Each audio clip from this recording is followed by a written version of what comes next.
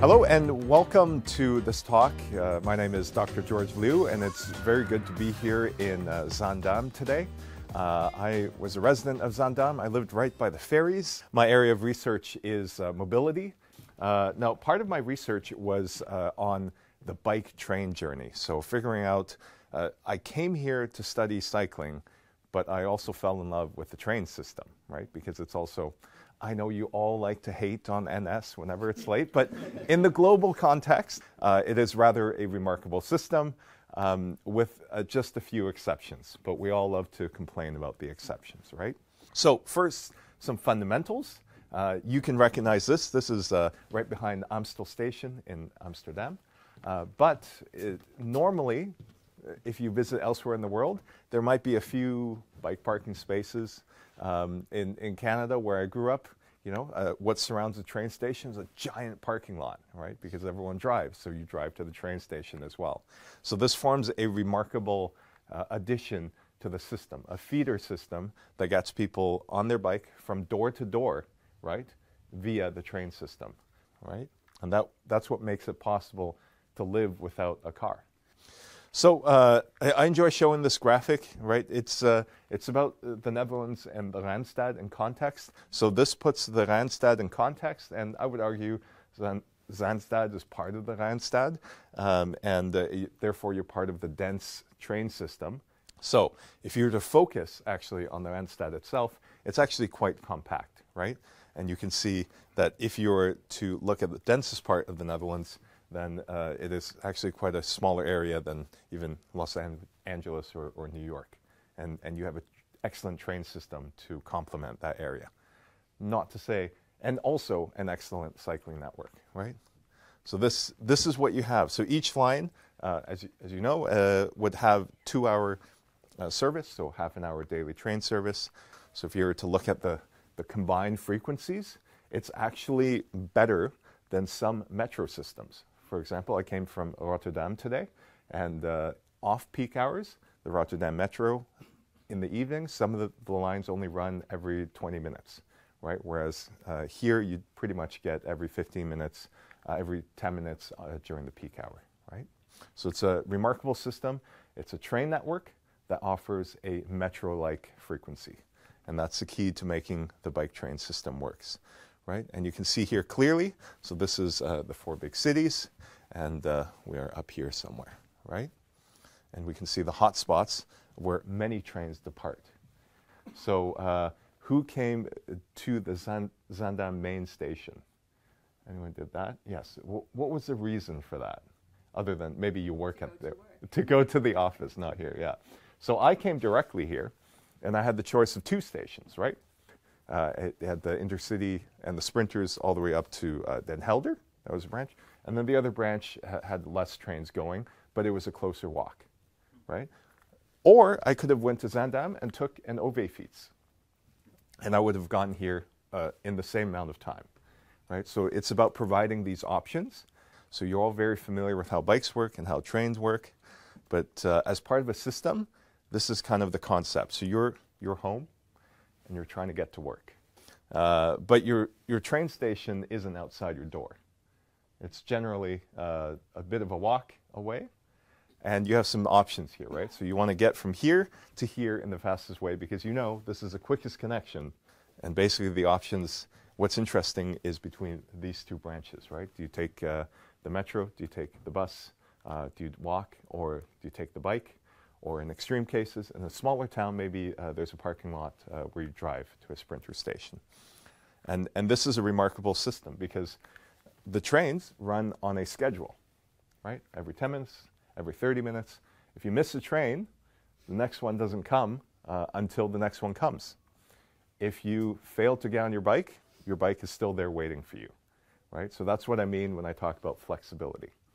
This might not come as a surprise, but 47% of all trips going to the train station is by bike, right? And we have less going to the work side. Your office is actually quite close to the train station, so many development principles there try and put workspaces. You see this in Utrecht Station, you see it here. Workspaces close to the train station because that generates a lot more trips. You know, ideally, you just make one leg of the trip by bike, and then the other end you can walk. But if you can't walk, right, that's where the OV feet system comes in, or for those occasional trips. So most people have a bike at home. I hear more than one per person. Take it to the train station, no problem. But this part presents more of a problem. So this is the interesting problem, but we have an interesting solution. And here is kind of how we can conceptualize. Right? The nearest train station to here today is within walking distance. Right? If I were to go to Zaanstad, which has more frequency, more intercity services, maybe I'm going to the 3.5 kilometer range, right, by bike. And then by e-bike, now you can even go further, right? So we're looking at 15-minute radiuses. And if you were to go to a train station even further than that, you're not willing to cycle, then you have other options available to you. So this is within a chart form, more academic for you, okay? So we have a few lines. We have walking and bike and car. So basically, why would you choose to walk instead of taking your bike on the home side if you have a bike available to you? So we combine all this and we see that at some point, right, you make some choices here. So you can choose to walk to the train station. If you have a car, you can choose to drive or take car share. And then as researchers, we can look at all of this data at these crossing points, right, where we have distance versus travel time. And we can think in terms of optimization, right? If you're thinking, okay, I want the shortest amount of time, which mode do I take? This is kind of the math that goes into your head. So if you're looking at walking to the train station, for example, you would take the walking line, and then you would intercept this theoretical train, and you would get on the train and go, right? If you're taking a bike, it takes you less time to get to the train. Then you would intercept it at a lower time before you start your journey. So what I'm trying to illustrate is it takes more time to unlock your car, get in the car, than it takes to ride a bike.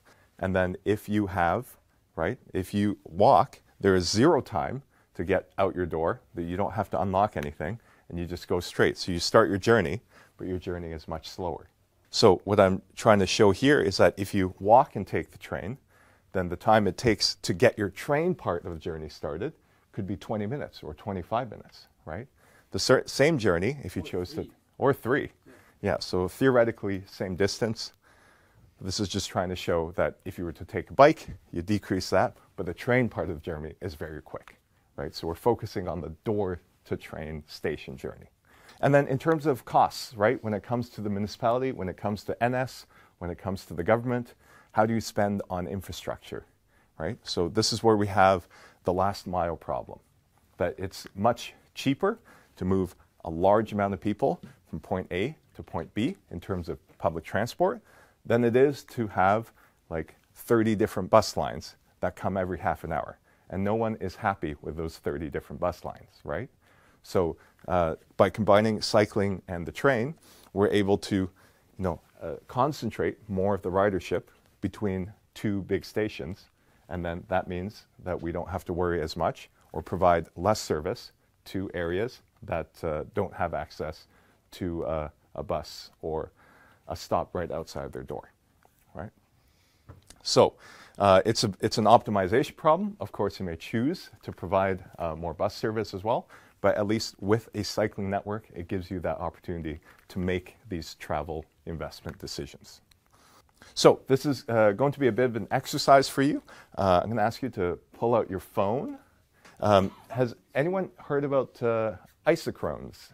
So isolated time over geography. So think of this as if you went to Amsterdam Central Station and you plotted, right, the different places you can get to by train, and you figured out what is the boundary of 30 minutes by public transit, right? And then you plot it on a map, and all the red areas show you 30 minutes by public transit.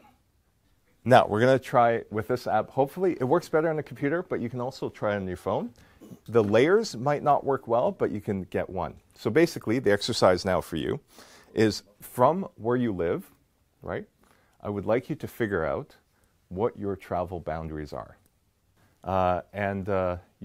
We can start with cycling as a mode. Cycling, you have your map, right? Okay. What do you have? If you were to describe the shape, what shape do you have?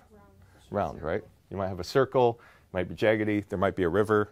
And that's a general shape. It makes sense because when you're cycling, there's no stations to get to, right?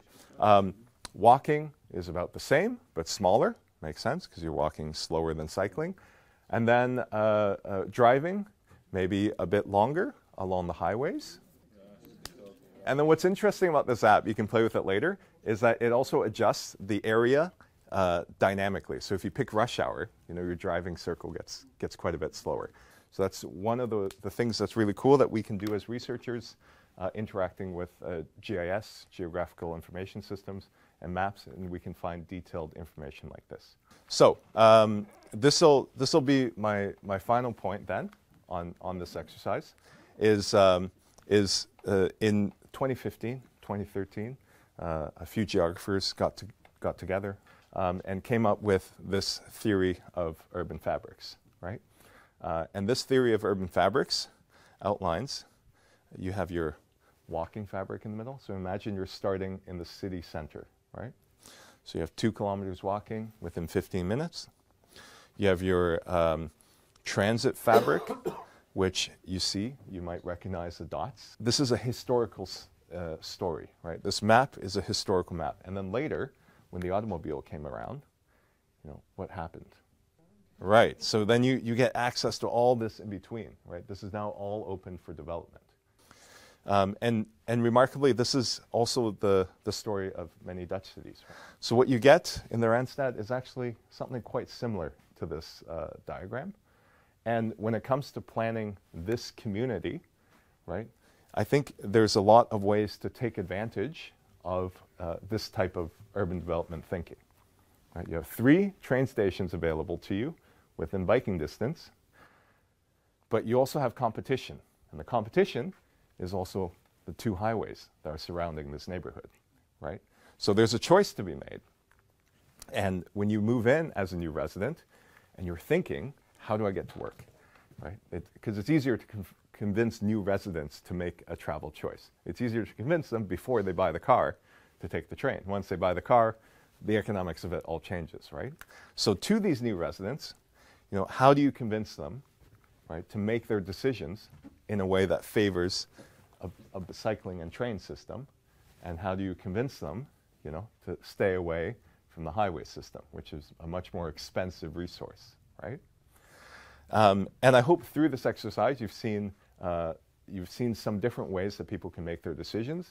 It has gotten you to think about, practically here, how people can move to these 3 train stations, a minor station, a slightly bigger station with intercities and sprinters, and then a much larger station in Zaandam, which has many more trains, but you have to bike a bit further to get there, right? And what's missing from this conceptual diagram and from your maps is the power of cycling. Because once you have these tiny circles become much larger circles, you can capture many more people into the train system and make it a much more attractive option. And how do we make campaigns and actions and deliberate choices to highlight this possibility? But then you take e-bikes and the possibilities become even larger, right? So if you can ride even faster to the train station, where does that unlock? For this area, maybe not much, but say if you're living 5-6 kilometers out, maybe that's what it takes, is an e-bike to help you shift to this other mode of commuting.